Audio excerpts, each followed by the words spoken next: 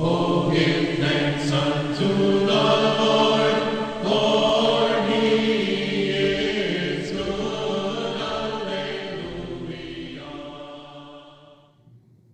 Hello, everybody, and welcome to the Gospel Minute from St. Michael's Orthodox Church in Geneva, New York. I'm Steve Toby. And today we're going to stay in 1 Peter, as I told you yesterday. And today we'll be studying chapter 4, verses 1 through 6. And the message there is to live in the Spirit of God, and that will bring ridicule from the world. But the Lord will redeem those who take refuge in him. Before we begin, though, I want to remind you to subscribe to our channel and share it. It's important to share it. Share the Word of God. And go through our playlist. See what's there for you. There'll be always something there for you that you can learn from and grow with. Now, let's say our prayer. Our prayer is taken from Psalm 34, starting at verse 8, and we'll read through to verse 22. So, O taste and see that the Lord is good. Blessed is the man who takes refuge in him. O fear the Lord, you his saints. For those who fear him have no lack. The young lions suffer want and hunger, but those who seek the Lord lack no good thing. Come, O children, listen to me. I will teach you the fear of the Lord. What man is there who desires life and loves many good days, that he may see good? Keep your tongue from evil and your lips from speaking deceit. Turn away from evil and do good. Seek peace and pursue it. The eyes of the Lord are toward the righteous, and his ears toward their cry. The face of the Lord is against those who do evil, to cut off the memory of them from the earth. When the righteous cry for help, the Lord hears and delivers them out of all their troubles. The Lord is near to the brokenhearted and saves the crushed in spirit. Many are the afflictions of the righteous, but the Lord delivers him out of them all. He keeps all his bones, not one of them is broken. Affliction will slay the wicked, and those who hate the righteous will be condemned. The Lord redeems the life of his servants. None of those who take refuge in him will be condemned. The Word of God. Well, my friends, now, 1 Peter chapter 4, verses 1 through 6.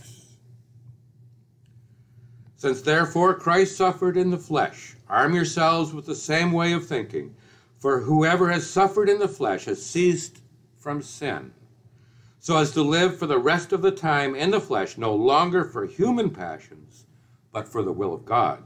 For the time that is past suffices for doing what the Gentiles want to do, living in sensuality, passions, drunkenness, orgies, drinking parties, and lawless idolatry. With respect to this, they are surprised when you do not join them in the same flood of debauchery, and they malign you.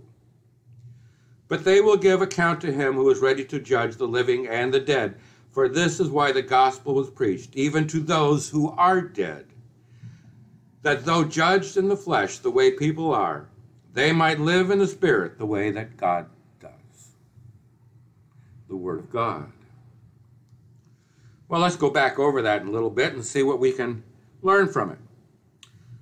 So, since therefore Christ suffered in the flesh, arm yourselves with the same way of thinking. We have to live in the flesh, and we are going to suffer in the flesh.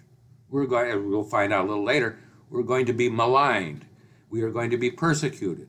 We are going to be, what's the word? Well, you know what I mean. So, for whoever has suffered in the flesh has ceased from sin. Remember we read yesterday from Romans chapter 7, verse 25, and St. Paul said, I myself serve the law of God with my mind, but with my flesh I serve the law of sin. The way of the world, as it wants to lead us, is a sinful way. St. Peter has outlined some of those ways. So, so as to live for the rest of time in the flesh, no longer for human passions, but for the will of God. Now, we still have to live in the flesh. We still have these bodies. And we still have our temptations and our desires. But if we live by the will of God, we will ignore those temptations and those desires. We'll live the life that God wants us to live. Yes, we have to live in the world, but we don't have to be part of the world. We don't have to join them in, as St. Peter calls it, their debauchery. But they'll malign us. They'll persecute us. They'll ridicule us. That was the word I wanted, ridicule us. So, with this respect, to this they are surprised when you do not join them in the same flood of debauchery and they malign you. There you have it. They'll malign us, persecute us, and ridicule us. Now, it's like the world says, well, if you want to get along in the world, you got to go along with it. No. No. You don't have to go along with the world. You can paint your own path. You can take your own road. And here's your roadmap right here, the Word of God. So, but they will give account to him who is ready to judge the living and the dead. For this is why the gospel was preached, even to those who are dead, that though judged in this flesh, the way people are, they might live in the spirit the way God does. What does that mean? Well, he's speaking of the dead who are dead spiritually. But if they hear the law, if they hear the word, if they hear the gospel, and they see you and I living that gospel and being happy doing it with good and fruitful lives, they may take up a life. They may repent and take up a life in the Spirit of God. Now, yesterday, remember, we read from Matthew chapter 5, verse 16, when Jesus said, well, I have my notes here. I won't go from memory. Let your light shine before others, so that they may see your good works and give glory to your Father who is in heaven. Those words were spoken by Jesus Christ. And it's a command, a calling, a command to you and I to provide that good example that will lead others to Christ. Amen. Well,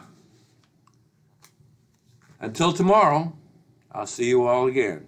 And may God bless us all in the name of the Father, and of the Son, and of the Holy Spirit. Amen. Oh, give thanks unto the